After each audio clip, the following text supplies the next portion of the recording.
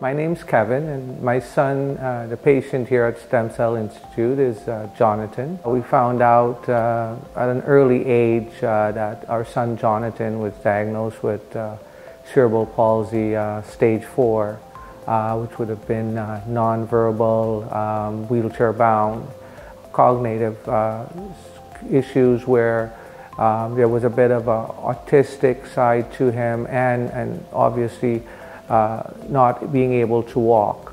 We tried quite a few different things, therapy, physio, that was, to try and make him walk, stand, these kind of things. So that being said, it led us to the research online and with doctors and questions to come to the Stem Cell Institute to seek further treatment. And then yes, we're here for our second treatment.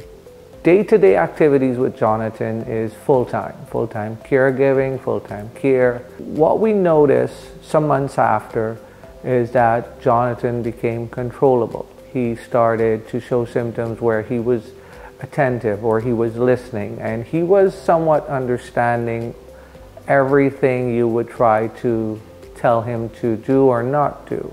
And he would control himself, and he would calm down and show improvements. He also, even as a plus, as a CP kid, showed signs of better bowel movements to a normal level that maybe wasn't there before. These are a big plus for us as a family. It also helps for other individuals, caregivers, and so forth. When we're not around, that it pretty much provides or acts as a bonus. And the small things and anything that we're able to work with him since then is a plus. He tends to respond, and he responds to what we ask or what we say in any terms.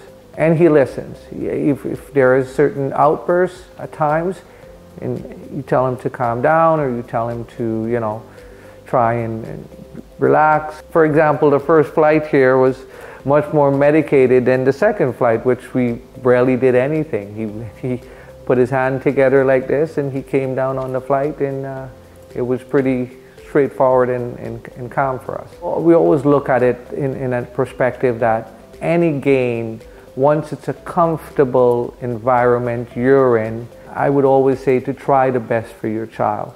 Try the best where there might be an improvement. The hope is always there for the best. It's always for you as a parent and the responsibility to give them a fighting or a chance. As there are times we may or may not be around, and this is what we really want to do for our kids, so that when we're not there, things are easier for the other people, for others, right? And for them. Stem cell treatment, it's not a get up and run cure. It's not a get up and go cure. It's something that we try, and we know, and we believe that the expectations are there for that purpose. For us, as I said, the changes we got so far, it works to what we're happy to get. And yes, once again, we hope for the best.